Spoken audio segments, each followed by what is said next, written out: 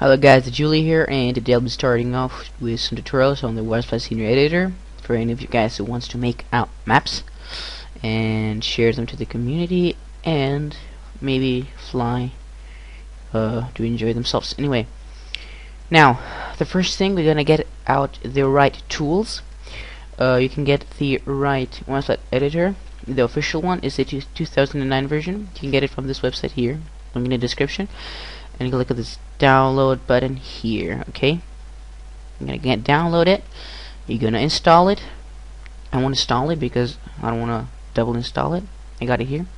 Anyways, now that you downloaded it and got it, to open it, just double click on it and boom, you're gonna come up with this big window here. Now you're like, what is this?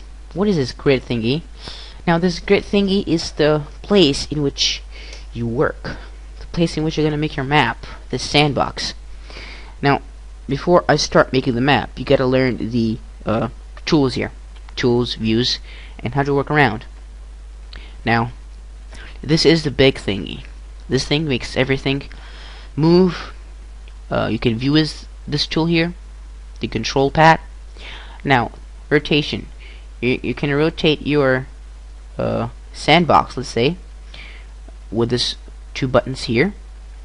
Level, that means moving the map in 3D space like that, and a level is like clicking like this, boom boom, it just levels it.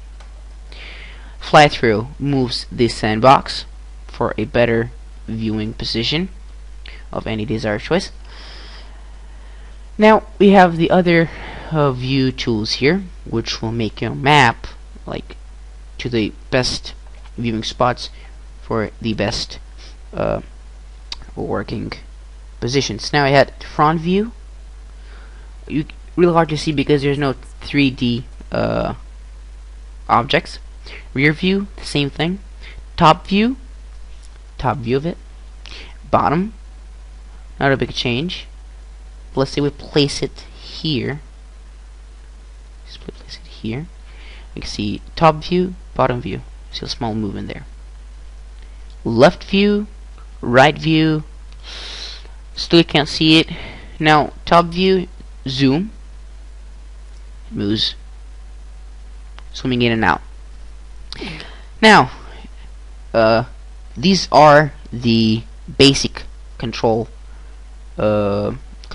Now you can add combinations because when you are going to make a map, you don't want to like move these buttons all the time. It will be a pain in the ass. It will actually be. So for better movement, hold your shift key, and by clicking with your mouse you can move the sandbox around like that. Okay, guys, I just gotta pause it a bit. Okay, I'm back, and holding your shift key you can move it around, as I said. With your holding shift and right clicking, we'll move it into a 3D space like that.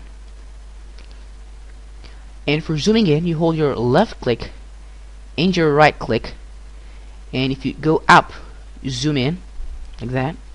And if you go out, you zoom out. Now these are the basic controls.